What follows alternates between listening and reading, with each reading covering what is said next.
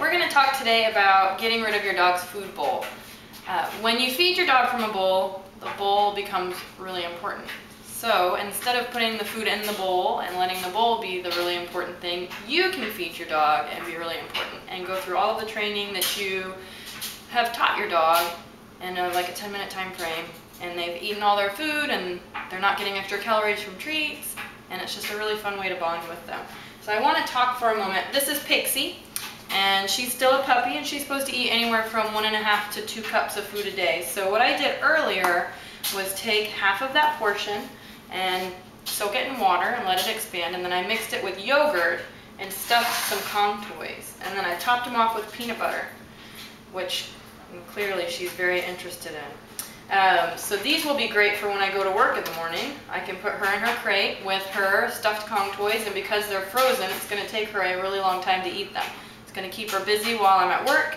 She's going to be happy. She's not going to be hungry. She's going to have things to chew on. And then I took the remaining 3/4 of a cup and I'm going to train with it. And this is just a very simple way that you can train. You can go through your repertoire of training that you know. So, Pixie, sit. Yes, very good girl. Thank you.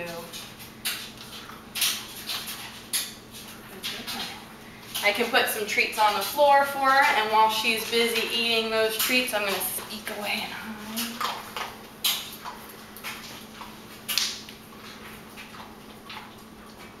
Pixie, come on, hurry, hurry, hurry. Yes, ma'am. Good girl. Good girl. What a good dog you are. And then I'm going to put some more food on the floor and let her eat away at that and practice recall again. Hide in a different spot. Pixie, come, hurry, hurry, hurry. Yes, ma'am. So she's getting a handful of food each time I do this practice, because with recall, you really can't make it too important or too rewarding. So we want to make it really rewarding, so she gets a whole lot of food for that. What a good girl. I can use her food to load sounds. Yes, ma'am, good girl. So she found all her food that was left on the floor. I'll let her clean that up. Yes.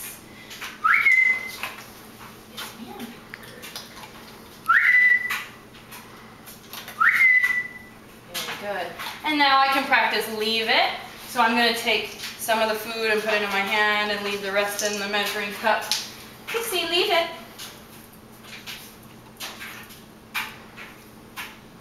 Yes, good girl. Take it. What a very good girl.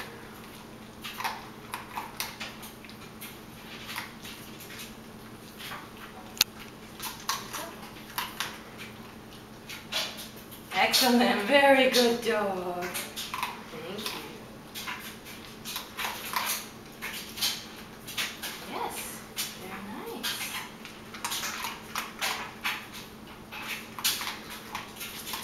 I can practice training her the lure hand with me. Yes, good girl. Very good girl. Oh. Yes, very good. Thank you. Very good girl. I'm going to practice recall again.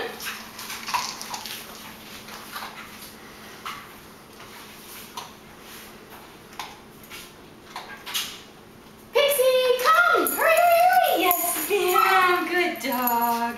Very good girl. What a very good dog. And I can even introduce new behaviors that I haven't taught before. So Pixie is kind of new at down. So I can ask her, Pixie, down. And I can wait. She's a little distracted by our other puppy back in the bedroom. So I'm going to lure it down.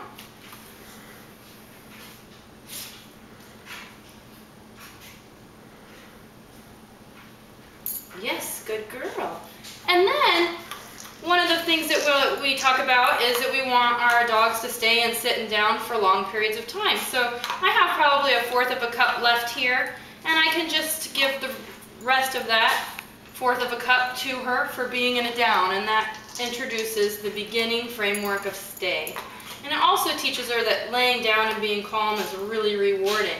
So I have fed Pixie her entire food through stuffed Kong toys and training in probably less than 5 minutes. So you can do that too, and I hope you will. Thank you.